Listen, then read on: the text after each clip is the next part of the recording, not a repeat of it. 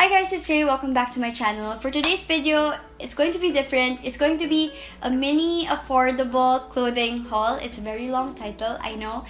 But in today's video, I'm going to share with you guys the things that I got from a bazaar. It's a bazaar or Tiangge in Taytay, Rizal. If you are familiar, it's near Club Manila East. But it's this huge bazaar slash Tiangge na sobrang daming stalls. Na most of them, siguro mga 95% damit lahat yon. It's all clothing. Tapos, napansin ko na most of the garments inspired siya by mga brands like Zara, Bershka, Forever21, H&M, and yun nga. May mga branded overruns din dun sa bazaar na yun. Not my first time to go there. It's actually, I think, my fourth. Yeah, I think it's my fourth time to go there. By the way, if you're gonna ask me kung saan ko nakuha yung some particular item, feeling ko hindi ko na siya masasagot kasi sobrang like paikot-ikot kami na hindi ko na talaga maalala. And then hindi siya parang divisoria na meron parang label yung mga rows and stalls. Well, hindi naman super dami yung nabili ko, but I'm very happy with what I bought, so I want to share it with you guys. So ito siya, wait lang. So here are the things that I got. It comes in this black eco bag. I suggest na you guys please bring eco bag kasi sayang yung plastic kapag lahat may napa-plastic. And then, what else? Actually, I went there with Miggy kasi actually, siya yung nag-iya doon. Tapos mama lang ako, sabi ko, sige, I'll just go with you. I won't buy anything, but me being myself, of course, I got things for myself as well. So without further ado, let's get started. So first, etong romper that I got it for 180 pesos lang. Simple lang siya sa front. Tapos yung back niya, sobrang cute. It's low back. It's almost backless. Actually, backless nga siya. And then may pockets siya sa sides. One tip siguro is to canvas kung may time kayo. Kasi ito, I got this for 180. And then the next store na may gusto akong bilhin, they were selling this for 250 pesos. So parang ako, ayun, ang laki ng patong nila. Ayun, mag-check din kayo. This one, di ko alam kung napipick up ng camera, but ang dami niyang mga black na stains. But since white naman to, baka pwedeng lagyan ng bleaching. Ayan, this is the first one. And then the second one I got is Forever21 na overall. I got it in small. Yan, yung basic lang na Forever21 top na halter. It fits me well and I like the cloth, yung parang knit-ish na hindi siya cheap looking. But it's the basic Forever21 halter top, you could see. The next that I got, ito, probably one of my favorites, kahit super simple lang niya, because I've been looking for something like this. It's just a, what do you call this? A bodysuit na t-shirt, and then yung back niya is low back. Yung scoop siya, sobrang pretty. Usually sa Topshop meron ito, pero parati ko siyang hindi maabutan. I got this for 70 pesos. Imagine, 70 pesos. May maaabot pa pala yung 70 pesos. And the next one is this one. It's like a kimono type cover-up. Tapos, black lang siya with white splatters ng paint. And feeling ko literal talaga na siya na paint na ang tigas-tigas ng white part. Sana pag nilabhan siya, mag-soften siya because it's really nice. I got it for 90 pesos. Yan. And then next one, I'm very happy about this kasi the color is so nice. It's just a pretty palazzo pants na wide leg. Tapos, stretchable siya. And then the color is just tan. Sobrang pretty. Tapos yung cloth na yung very flowy na very bohemian type. Pati yung color. Tapos very comfortable lang to isuotin. Very perfect for summer. And the next thing, this one, siguro, ito yung pinakamahal na nabili ko. It's 350. Well, kasi dress naman siya. And it's really long. It's from Cotton On na overall. Small ulit yung size ko. It's olive green. Tapos, I like it kasi V yung front. Sobrang in love ko with mga V na neckline. And then, it's a bodycon na long dress. Like, long dress. Ayan. Ayan. It looks like this. Tapos, I like this kasi makikita mo yung shape niya. Hindi ko alam kung nakikita niya pero pag ganun siya. And then, the last thing na nakuha ko is this one. Kasi hindi naman talaga ako supposedly bibili ng things. Kasi, I'm gonna go out of the country next week. And I'm actually pre-filming this one. So by the time you're watching this, I'm probably somewhere in Asia because I'm gonna go cruising. So sabi ko, hindi talaga ako bibili ng anything because I'll probably buy things abroad. But then, since I accompanied Miggy there, and me being myself, nakabili ako.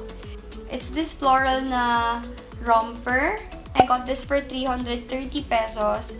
Ito yung shorts, tapos ito yung top.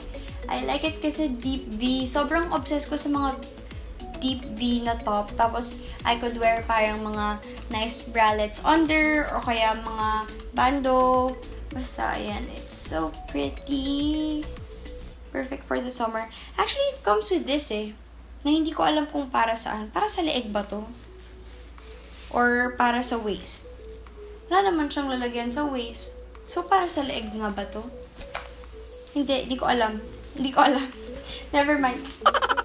And then, the last thing I got is a bag na sobrang happy ko. I'm gonna link their Instagram here. Ito yung Instagram nila kasi I asked for their Instagram.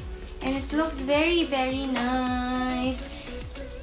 Black supposedly yung bibilin ko, pero I saw na may powder blue and it's really nice. Meron lang siyang patch ng owl. What I like about it is yung pockets niya.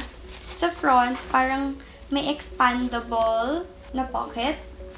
And then sa likod niya yung parang lunch bag type. Malaki yung space. So I'm thinking of bringing this with me kapag nag-cruise ako. Ayan. Tapos may inside pocket din siya dito na isa. And then here, sa labas, meron siya dito. Kasi feeling ko, may vlogging camera could fit in here. So, pwede na ito yung dalhin ko. Guys, you won't believe me. I got this for 200 pesos. Imagine, I got this very cute bag for 200 pesos. And yung mga nakikita nyong leather black bag na parang MCM inspired, sobrang dami dun. And they're very affordable. Actually, I'm thinking of giving away some bags sa next giveaway natin. Siguro if we hit 20k. Since I'm talking about affordable haul, I'm gonna include na rin a bag I got from the mail today. And I'm gonna unbox it with you guys.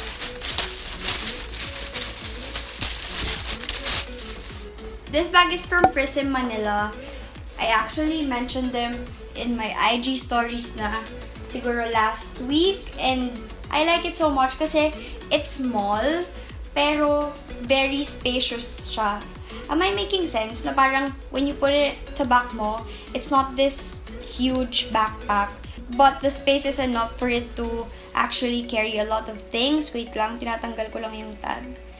And what's the good thing about this bag is convertible siya from backpack to shoulder bag. Anyway, I'm gonna open it. Oh, nice. Sobrang nice nung zipper niya. Hindi siya yung parang cheap na zipper na ang hirap ganunin. It's very soft. Tapos, gold wear siya. And then when you open it, you'll see a very spacious space for your things. Tapos may inside pocket din siya for small goodies. Like, for me, I could put my chargers and memory cards and extra batteries there. Ayan. Sobrang simple lang niya. And maraming colors to. I think they have this in black, in red, and marami pang styles ng other bags. So, ito yung sinasabi ko na pwede siyang maging backpack. Nakahaching ako. Pili ko yung alikabok ng mga clothes, so hindi mo talaga ito pwede suotin without washing them. Anyway, going back to this bag. You can use it as a backpack like this, of course. And you can convert it to a shoulder bag, just like that. So if you're more comfortable of bringing your bag this way, then you can do it this way. Or kapag mas mabigat na siya, pwede mo na siyang gawing backpack. There you go. It's so pretty. Thank you, Prism Manila, for sending me this bag. I know it's short, but then I wanted to share with you guys na there's such place na sobrang mura ng mga things na the quality is actually nice. Tapos, alam nyo ba na I went shopping sa Bershka with my sister and then she got this top and that exact same top is there with the tag. And I don't know how to feel about it because I don't know if Bershka is just getting things somewhere or are people just really copying Bershka and then just sticking the tag. So I don't know. But then yun. I made this video to, of course, share with you guys what I got, to give you guys idea kung anong makikita nyo doon. And yun nga, if you wanna go there, I suggest mag-Waze na lang kayo, search for Taytay Tiangge or Club Manila East. Tapos pag malapit na kayo sa area, magtanong-tanong lang kayo kung saan yung Tiangge or yung bazaar, because it's very famous there. Alam nila lahat yon kung nasan yon. Ayun. So that's it for today's video, guys. Thank you so much for watching, and I will see you next week. Bye, guys!